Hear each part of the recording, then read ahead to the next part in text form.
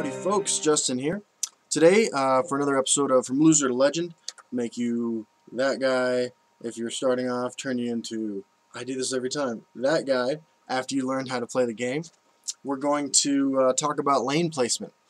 To illustrate how this how this concept works in Elder Scrolls Legends, we're going to hop into a game versus the AI with a deck that can both play as an early aggressor or an early reactive deck, and will help you hopefully figure out what point you pivot from placing creatures in one lane to react, to placing them into the other lane to be proactive. So, we're going to hop into the game now with the Purple Storm deck. This is a primarily mono purple deck, a couple yellow cards. Okay, so in general, there's a couple things that you should consider when you're deciding where to place your creatures. In the early game, if you suspect, we're not keeping any of these cards, we want lower cost cards. In the early game, if you suspect that you are the defending or reactive player, you want to do things like place your first guard creature into a shadow lane unless there's already a creature in the field lane that you can oppose and should oppose because you can favorably trade.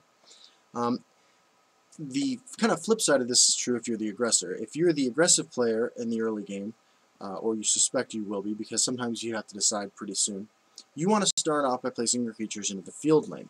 You do this because this allows you in subsequent turns, as you lose control of the field lane, to move unopposed into the shadow lane where your creatures will be able to get in at least one attack before they're responded to by your opponent.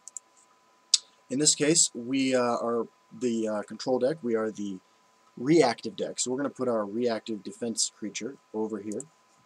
We could have played Windkeep Spellsword over there as well, but Windkeep Spellsword has a little bit more utility potentially as a more aggressive creature to be used later on, and right now we just want to handle that situation. Our opponent's already doing what we were just talking about. They know they're the aggressor right now, so they're pivoting immediately into the shadow lane, which isn't going to work out particularly well for them because now we can respond. We're going to take a little damage, but we can respond with a bigger creature in the shadow lane. But you see how the AI is making the same kind of moves that we're talking about here. Vicious Drow. Alright, so now we have a couple choices, right? We can lay down the Spellsword and the Defender, and our Defender is just going to get eaten right away by our Drow, which would then let us trade our Haunting Spirit into it. Or we can lay down the Gloom Wraith, which will come down as a 5/5.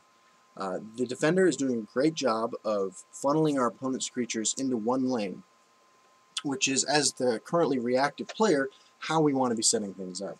Now, if we lay down both of these this turn, we're going to start the next turn with a Haunting Spirit, Windkeep Spellsword, and Firearm Defender in play, assuming no shenanigans from our opponent. If we lay down the Gloom Wraith, we're going to probably get this killed by this, but we don't know for certain. Our opponent might realize that they're quickly losing control of the board with their smaller, more aggressive creatures to our more higher value creatures. I think in this case, because we're still in the defensive position, we want to hold on to the guard creature until we can exercise maximum value from it. So we're going to lay down the Gloom Wraith. We're going to kill the Mud Crab, and we are going to go face. Maybe, if we're not crashing. There we go. Pass the turn back to our opponent, Rootwalker. He did exactly as we anticipated. Probably would have been nicer if we got that over there, but we didn't. And now our opponent is playing Lumbering Ogre, which is an interesting card, cannot gain cover, so the fact that they put it into the same lane as our massive Gloom Wraith is not ideal for our opponent. Now we are going to break a rune if we swing with this, so we're only swinging with this to remove that. And then you'll see we are being rewarded for holding on to our Firearm Defender. And now we have a choice, right? We can Stalwart Ally or Windkeep Spellsword. I think we're going to make most effective use of our Magicka, and we're going to now pivot to being the aggressor by laying down the Stalwart Ally in the field lane.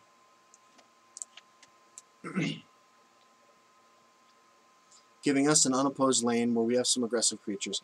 And our opponent is forced to react by becoming, this might be the choice if they weren't interested in removing some of our threats, but they know that we can just slam into that with the breakthrough which is like trample in Magic. It only needs to do damage necessary to kill the creature, and the rest of the damage will spill over to the opposing player. And they want to start clearing out a lane. We're not going to give them that opportunity. We are going to now make the full pivot to aggression. We're going to play Windkeep Spellsword and Edict of Azura this turn.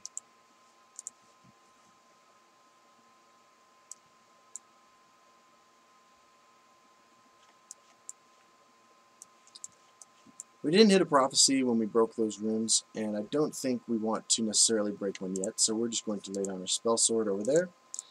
Spreading out our threats, we obviously have a lot more power in the Shadow Lane, but what I like, ooh, that was a great play for our opponent.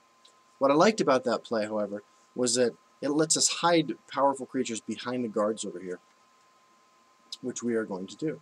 We're going to go face for 5, break 1 rune, and again, we're going to pivot back over to this lane. And we're going to actually throw the Deadly Draugr in this lane so that we spawn a 3/3 over here, giving us more power over there than we would otherwise have if we just threw the Deadly Draugr over there.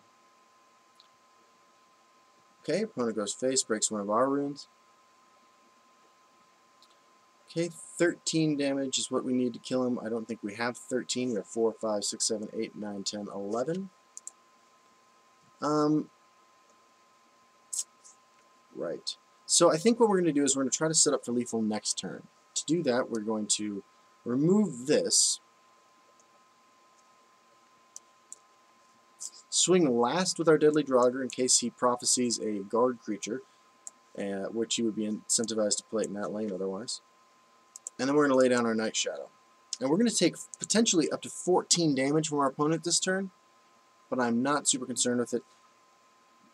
Because we have so much damage on board now, as well as 2 ways in hand to remove guards if our opponent is able to conjure up any of those, which it doesn't look like they are. Alright, so that was an example of which lane we're starting off in for which purposes, as well as pivoting between the lanes from our opponent and us as the direction of the game shifted. We're going to play one more game to illustrate some more of these principles. Got our award there for playing against the AI. And we're going to do it with an aggro deck, unlike the Purple Storm deck, which was more of a mid-range deck. We're going to use the Yellow-Bellied Goblins deck, which is an aggro deck, which will illustrate the shifting in response to reactive plays, as opposed to the shifting in response to our opponent's aggression. We're going to shift in response to their defense. We're going to keep that's a 1-drop and a 0-drop. We're going to ditch the 4-drop, see if we can get another 1-drop. Perfect. So we can play all 3 of these cards on our first turn. And this is interesting. Our opponent put a 1/3 down. One of the cards we have in hand, 2 of them actually, will just fold to this. So we are going to start the game off immediately shifting to both lanes. We're going to put that over there to oppose that. And then we're going to throw both of these down over here to try and confuse our opponent about where their guard creature should go. And this is actually pretty good for us. This is a very high value creature, and I like the way that turned out. So we're going to swing for 4. Our opponent has a 2-power drain creature, which isn't great. We have a drain creature of our own now. We're going to go ahead and throw down the Murkwater Butcher over here and just keep piling on the damage in that lane until we meet some opposition. We can race even a 2 Magicka Drain. And this is perfect. We have a creature that can remove that. You know what I prefer doing this turn, however, is playing our Divine Fervor, sacrificing this creature, and hitting our opponent's face for 7 damage. You know, a Prophecy card would be not ideal, but we are the aggro deck, and we need to push face damage. So, it looks like you got something. If it's Piercing Javelin, Sparking Spider. And our opponent recognizes that we have more damage over here than they can handle, and maybe incorrectly assumes that they can race us. But if they have removal, they very well could. And they have another Sparking Spider, okay. So this guy currently has Drain and Regenerate. We are going to remove it with this, because we want to keep hitting the pilfer trigger on that. Then we have a guard creature. I think what we're going to do is play the slaughterfish spawning. We're going to lose one of our slaughterfish, but what this allows us to do is play a 3-drop alongside our Daring Cutpurse next turn, which is probably better than playing a 2-drop alongside our slaughterfish spawning next turn. Alright, this is a little sad. Obviously we're going to sacrifice the Butcher. It's the weakest of our creatures. We are going to break a rune, and so to that end we're going to go face first. And no prophecy. Now, you know, we could ask ourselves, do we want to start cleaning up what we have over here? I think the answer is no. So we're going to play both our creatures into that lane again. Our opponent is just not giving us any reason really to pivot over to this lane. And we're not giving them any reason to pivot either. Top card of their library, not triggering this, I'm guessing Crushing Blow, maybe Goldbrand, a couple of neutral cards. This still doesn't have Breakthrough, so we're not going to slam through one of those guards and remove it. We're just going to hold on to the Dune Smuggler, actually. Go face, now has Ward, so I believe Breakthrough is the only keyword it doesn't have anymore. And we'll hit with this first.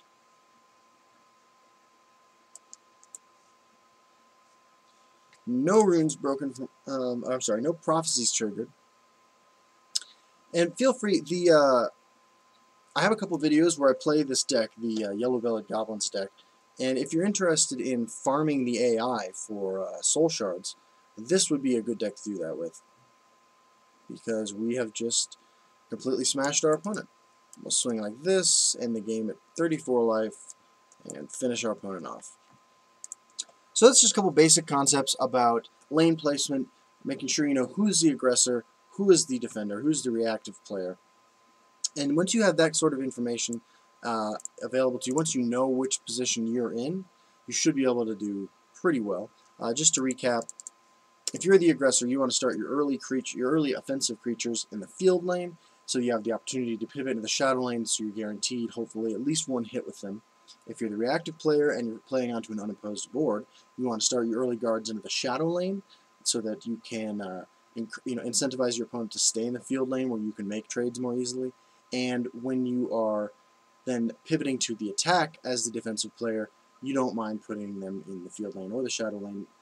You want to position your drain creatures, if you have them, as the reactive player behind guards, so that's likely to be the shadow lane where you're laying down your early guards.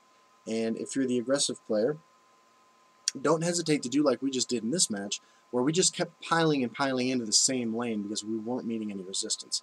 There's no reason to make a change, to pivot, or spread your cards out unless you specifically know that your opponent is running a card that will punish you for piling into one lane. In that case, because we had the warded lethal creature, we weren't worried about any guards, and the only card that could have really punished us is Dawn's Wrath, which destroys all creatures in a lane. So that is episode 2 From Loser to Legend. A couple, couple pieces of information about how I approach putting my creatures onto the board. Hopefully you found it useful, and I will see you next weekend for another episode of From Loser to Legend. Thanks, guys.